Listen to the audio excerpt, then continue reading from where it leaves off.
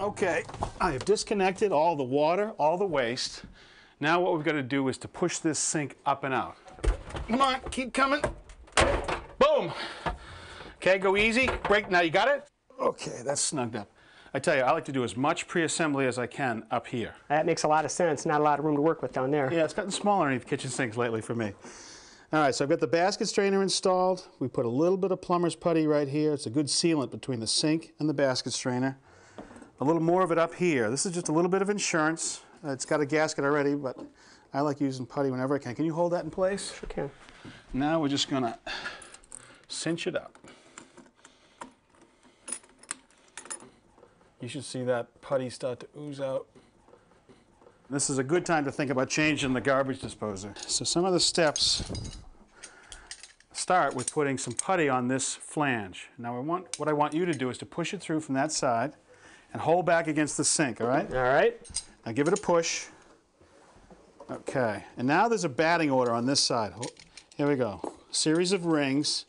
First, second, third, and now the last is a snap ring. And once I get that, hold back against me. Okay. There's the snap, and now I tighten up these screws and cinch it up.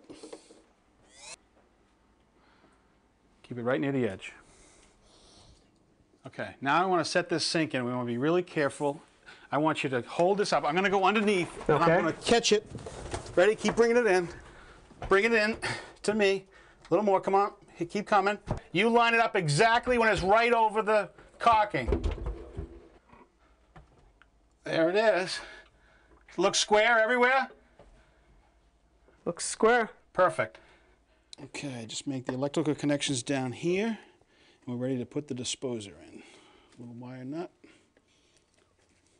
Okay, now I have to make up my hot and cold connections to my faucet.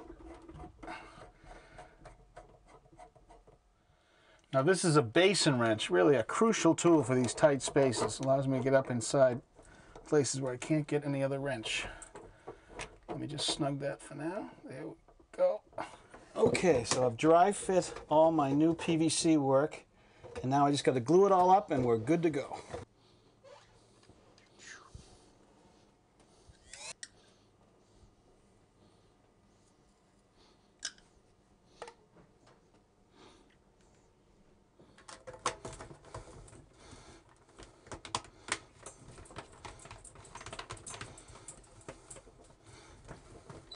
Okay, water's back on.